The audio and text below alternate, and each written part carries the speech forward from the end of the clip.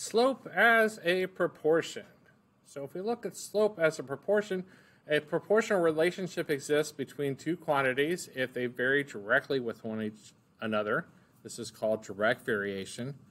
And a proportional relationship forms the equation y equals mx, where m is the slope and the line always goes through the origin, 0, 0. The slope m is called unit rate, rate of change, direct variation, or constant of proportionality, and these are used pretty interchangeably. Unit rate would be a little bit more specific, wanting how much for one, but you'll see constant proportionality used when we're really talking about the tilt or slant of a line like with slope. It's just constant proportionality has the additional qualification that you're going through the origin at 0, 0.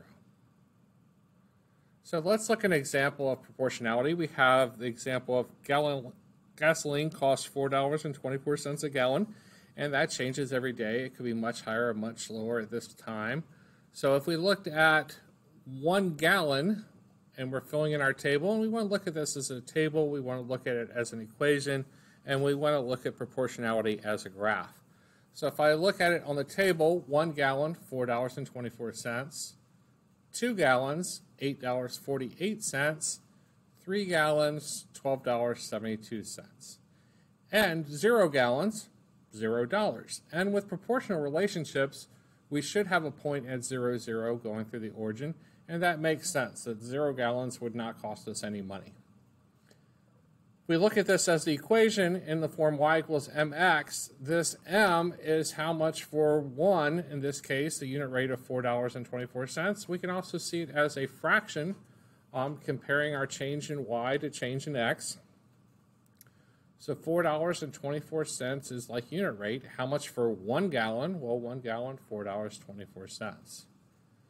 The input into this equation would be the number of gallons of gasoline. And what would come out of the equation, or the y, would be the total cost. So for example, if we put 2 in for the x, 2 would be the number of gallons of gasoline. 2 times $4.24 would give us $8.48 for the y, the output, or the total cost of our proportion or relationship. And if we drew it as a graph, we could look at our x value of gallons of gasoline, our y as total cost. We're going to have a point at 0, 0, 0 gallons of gasoline for $0. 1 gallon of gasoline for $4.24. And my scale is counting by ones, so we're going to estimate where that point would go, between 4 and 5, a little bit closer to 4. 2 gallons, $8.48. 3 gallons, $12.72.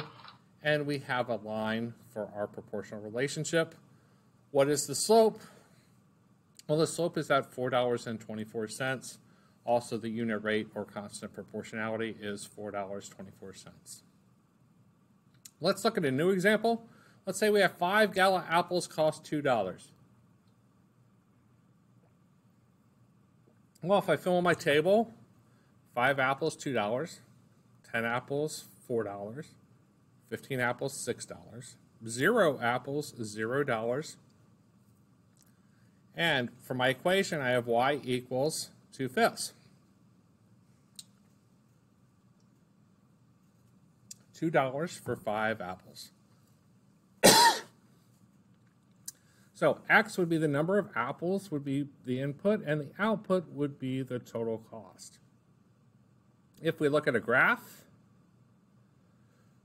we can do number of apples and cost in dollars.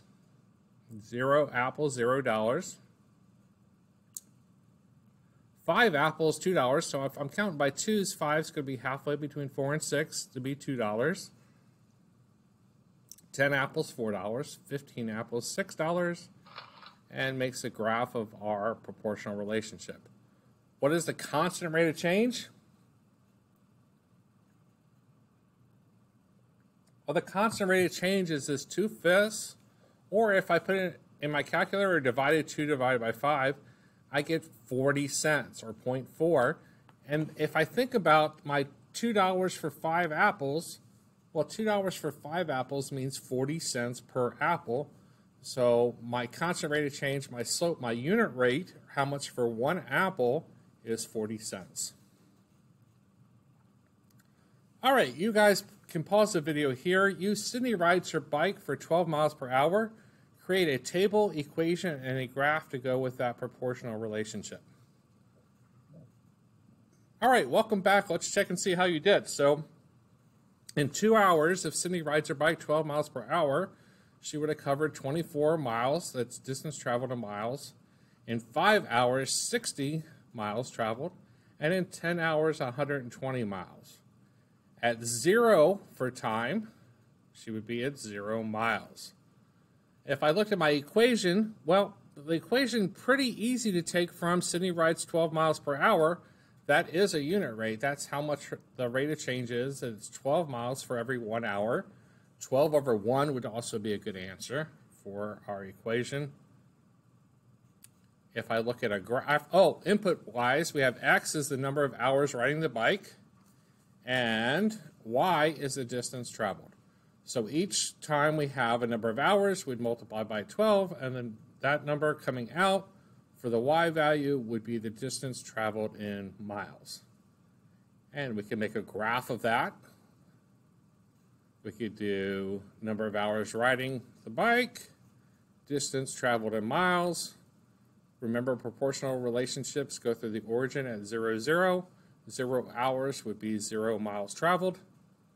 2 miles at 24, and we're estimating between 20 and 30. We're getting about halfway. 5 miles at 60 and 10 miles at 120 to give us this equation. What is the direct variation? Well, direct variation is like constant rate of change or slope or unit rate. We're still talking about 12. So the graph of a proportional will always be a straight line that passes through the origin. Let's repeat that. The graph of a proportion will always be a straight line that passes through the origin. We always want to write slope or the constant ratio in the form y over x, rise over run. So we're always talking about the change in the up or down on the y, the numerator, and the change on the x, or the change in the run, in the denominator. So determine if the graphs below represent a proportional relationship, and also describe are they linear or nonlinear. Well, let's look at this first graph. Is this linear? Does it make a single straight line? Yes, it makes a single straight line. Is it proportional? Yes. Is this one linear? Well, it makes a single straight line, so this one is linear. Is it proportional? No. Well, what makes this one proportional and makes this one not proportional? It has to do with going through the origin. This one goes through 0, 0 at the origin here. This one has a y-intercept up here at positive 2. That would make it non-proportional, because the line does not go through the origin. And I hope that helps you guys with proportional relationships and its relationship with slope, equations, tables, and graphs. Have a great day. OUT spells out.